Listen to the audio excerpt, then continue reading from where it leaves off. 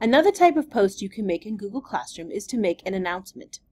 To do so, be sure you're on the stream page, find where it says Share Something with Your Class, and click on it. You will see this box pop up. This allows you to type your announcement. In this case, 1984 projects are due next week. I can post, which will post it immediately. If I click on the arrow, I can schedule. So if you are a pre-planner, you can schedule it to post at a certain date and time. Or you can save it as a draft if you aren't fully ready to post it to your classroom.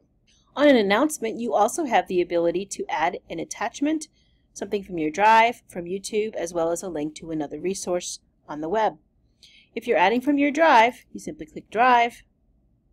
In this case, I have my 1984 project guideline.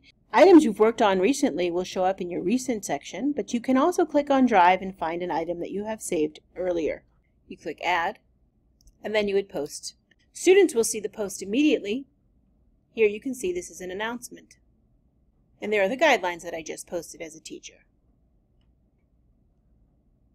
You may have noticed on the student side that students also have the ability to post announcements.